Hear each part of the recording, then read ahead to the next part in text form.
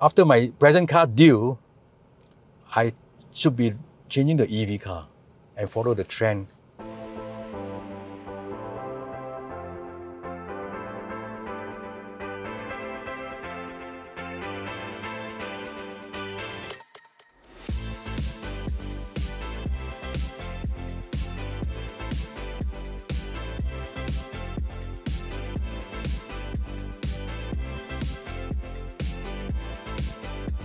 I'm Ricky.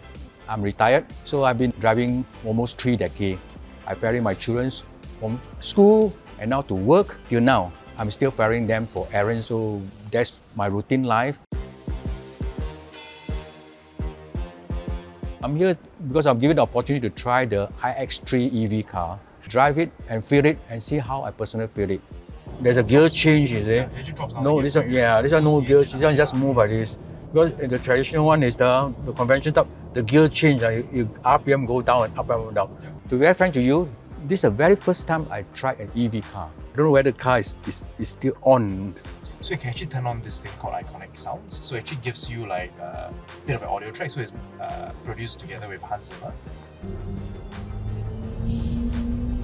It makes you feel like you're in a sci-fi movie. just like I'm going Universal Studio. So when I get into this EV car, it's the same feeling because it's a BM cockpit that I love. Because I've been driving the BM for the past 35 years. So when I get it, it's very familiar to me. It's the only thing that is running on electric and not petrol. It responds to me very fast because once it comes, it goes over this. That's the feel that I get from this car. It's as per normal. I'm looking forward for EV car because the infrastructure is coming out. Everybody is going electric and less carbon footprint. So at our age, we need to move forward rather than stay stationary there. But the thing that I'm worried is that how am I going to adapt it? If this petrol tank went to less than 1/4, I'll be worried. Yep. So if this battery go to 1/4, I'll be looking for charging point in the island to charge. I do have worries as most of the people have in the sense that the infrastructure is not fully up there. So we are worried that what happens, the battery run low and then we're caught in a jam. And where should we get all the charging coming in? I need to correct my habit of driving when I drive this car in the sense that I need to plan my trip. So it's a good thing we are helping and then reducing carbon footprint and then we are having a good habit of not wasting much time. So it should be a positive thing to move forward.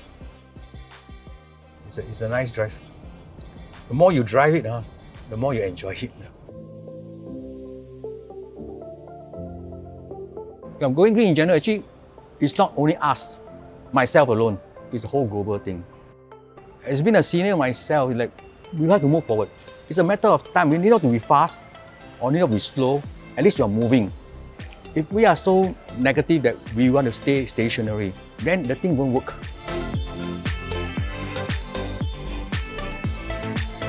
My brake, nothing. Leg free, hand free, everything free. But now I'm very afraid because it's self-drive, not controlled by me. But did I on the hazard or it on by itself? It on by itself. But this thing only do reverse parking. Parallel parking, would it do? Parallel parking it does as well. It's something that you have to try it and imagine that you're owning it, then you enjoy it. If you don't try it, you're not making a first step out towards the EV. One step forward, move forward.